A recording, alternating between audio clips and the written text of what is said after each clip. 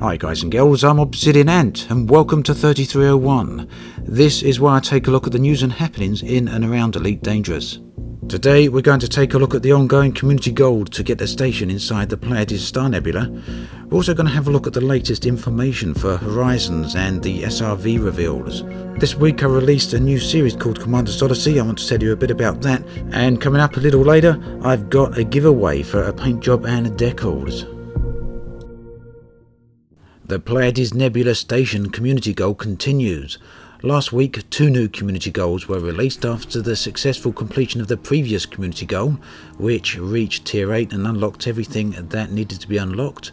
The 2 new community goals are a pirate hunt and a new mining goal, where the players need to mine palladium for the station. The initial pirate community goal was completed within a matter of a few hours. Whether players had thousands of vouchers to hand in, or whether the community goal just bugged out, we don't really know. It was just completed very quick. But Frontier were quite responsive on that and released another community goal for pirate hunting called the Pirate Strike Back within a few hours or within a few days. And that community goal is now well underway. The first of these goals then, the pirate hunt, is basically to keep the area secure. Players have to go out and hunt pirates. This can extend to player pirates or players with a bounty on their head, as long as it's valid within that particular system. And you then go back and hand these vouchers in to the station Neville Horizons within Cash Poos, and this will unlock tiers within the community goal itself. The more vouchers you hand in, the greater your individual reward will be, and the greater the collective reward will be. The second of these current community goals is mining. Now, the station needs to be constructed. We've already collected a load of metals for that, but this particular community goal will determine the level of services the station has, and for that we need to mine palladium. Now, each tier that is unlocked on this particular community goal will increase the services that the station has. The community goal does look like a particularly difficult one, so that may be a little bit of a challenge. It does require palladium to be handed in, as I just mentioned, but it has to be mined. It cannot be purchased. If you purchase it at a commodities market or elsewhere and try and deliver it, it will not count as being contributions towards the community goal, so it does have to be mined. Now, the best chances of mining palladium are to mine within pristine metallic ring systems. These are not too hard to find, although they can be few and far between. I've put a list in the video description of local systems that actually contain these type of belts, so use that list, and if you want to mine and go and mine in those areas, they are the best available locations. Now, what's next for these particular community goals we don't know, but the station will need to be moved to Pleiades, so that will probably be a community goal stage at one point, as I suspect it's not likely the station to get all the way out to Pleiades without any form of player intervention. So, all in all, those community goals are progressing along nicely. Last week we had yet another live stream from Frontier, showing us more details and content from Horizons. We also got a sneak peek again from David Braben, showing us a little bit of base attacks, attacking some outposts or settlements on one of the planetary surfaces. On the live stream we got to see one of the crashed ships up close and personal, and it's pretty nice to see. The wrecks look great.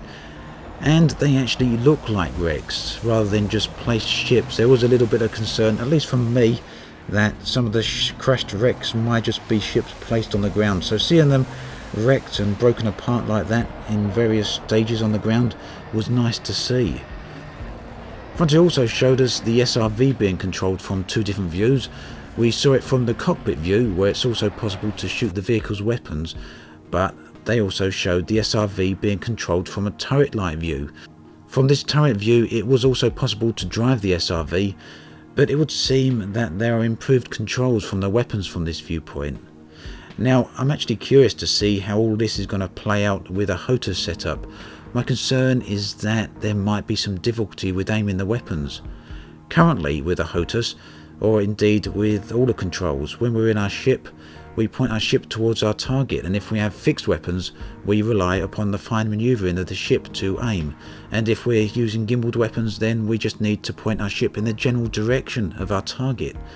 Now with the SRV, and I may be wrong here, but it appeared that the driving of the vehicle and the aiming of the weapons are controlled independently from each other, and this is very different from our ships.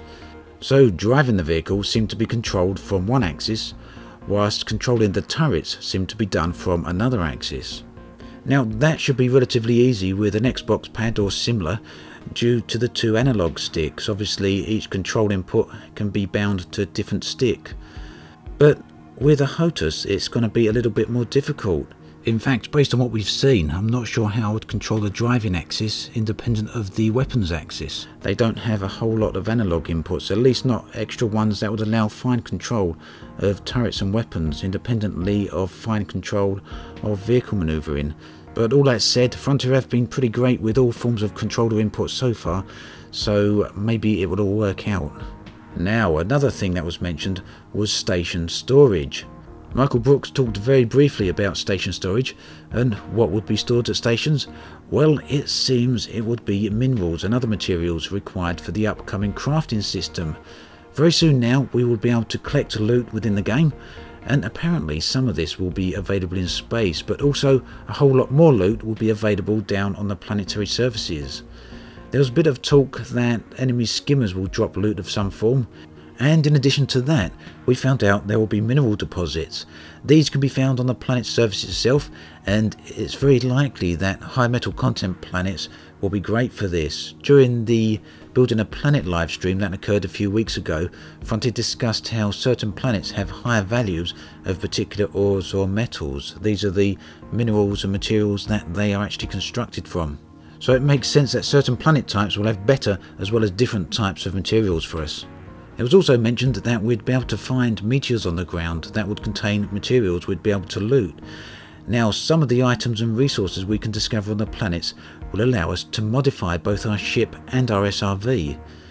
And if I'm reading the released information correctly, then at least a part of this gameplay system will be available in the initial Horizons release. Also, more information was revealed on the type of structures we can expect to see on the planets.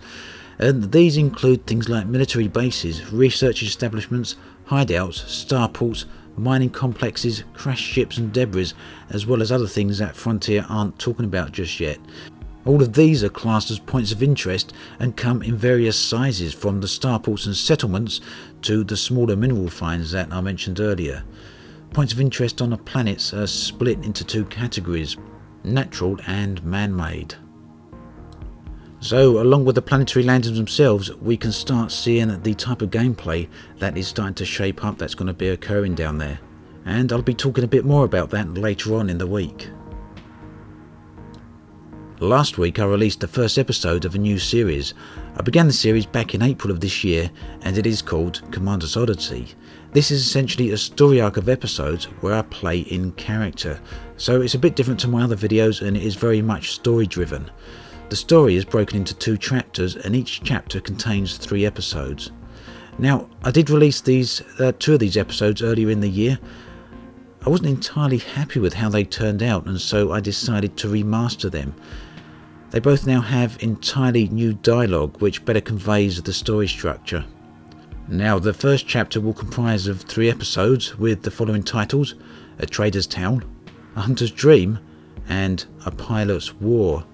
The first episode I released last week, as I mentioned, and you can see a short clip of that at the end of this video. Episode 2 should be released this week, all going well, and I'm aiming to release episode 3 either next week or in the following week. Episode 3 will conclude chapter 1, but it will also open the story into chapter 2, which will be released a little later on. So then, on to the giveaway. Now, this is an EGX giveaway.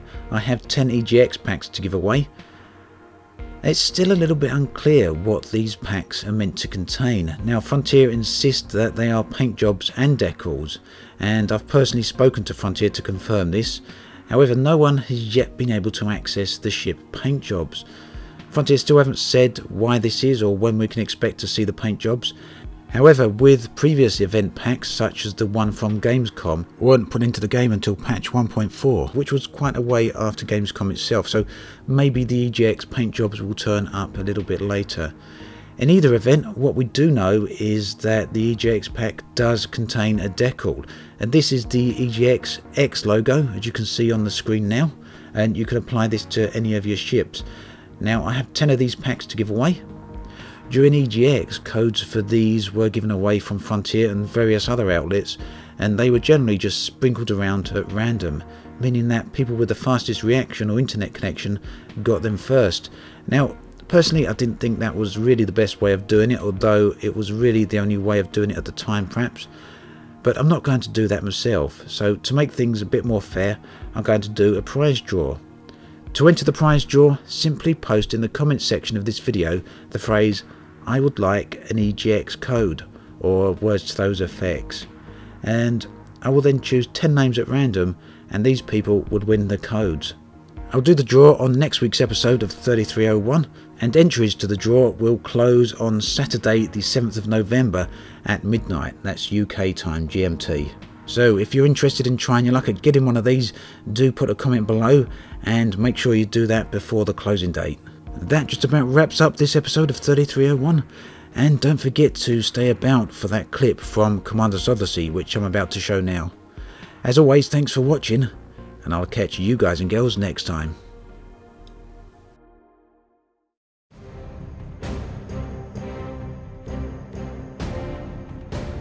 A dream of darkness and entropy. It is here where it all began, and it is here where it will end. A journey's end, from a simple beginning. I know now that this is where he went when he left. My father never spoke of this place, but I could see it in his eyes. And now I must find him, before it's too late. But to do that, I need a ship, and to get a ship, I need money.